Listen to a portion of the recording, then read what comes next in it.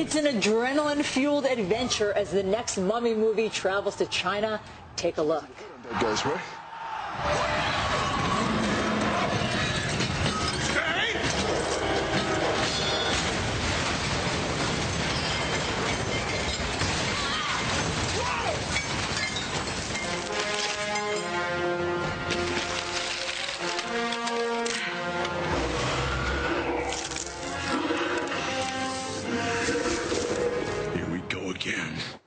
There's your next blockbuster. Joining us this morning, the film stars Brendan Fraser and Maria Bello. Good morning to both of you. Hey, guys. Great to see you. So it's a big opening weekend. So you guys have any rituals that you do on opening weekends for big films? I beat myself with olive branches, dance around smudge ceremonies. The usual. And I've never really been in a big blockbuster, so I don't know what I'm supposed to do. What am I supposed to do? Beat myself as well? I'll beat you. We can go to the museum and look at mummies if you want. That's a good idea. Speaking of looking at mummies, this is the third Mummy movie installment. What is there left to do?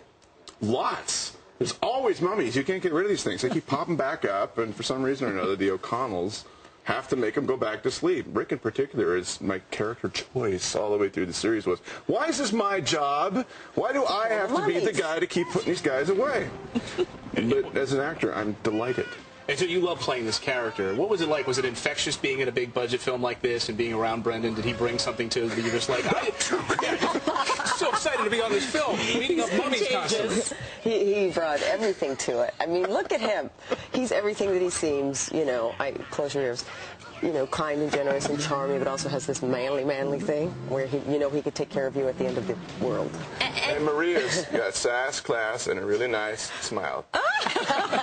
Nicely done. So, Maria, you're playing Brendan's wife in this, and you're taking over the role. This is a little bit like the Darrens on Bewitched, where suddenly there's a new person taking over the role. Only much more beautiful than the Darrens on Bewitched. Well, thank you. Indeed.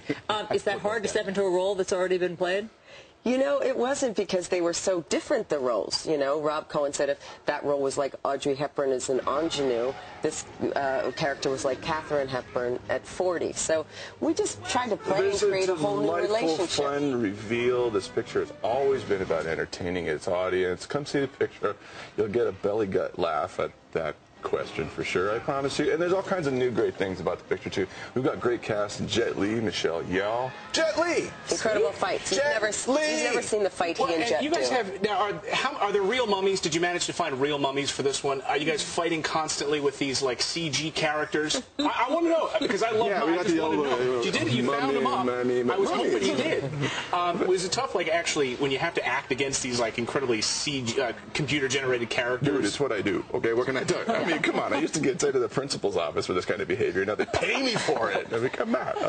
Look, we're actors. If you believe in what you do, then your audience will, because CGI has come to a place where anything is possible. As long as you believe in it, then your audience will. But Maria, you did a lot of your own stunts, we're told. She did some of mine for me, too. Right? I did. Well, I always wanted to be Indiana Jones, so and I felt like a 12-year-old at the playground every day. But I also had an amazing stunt double, let me tell you.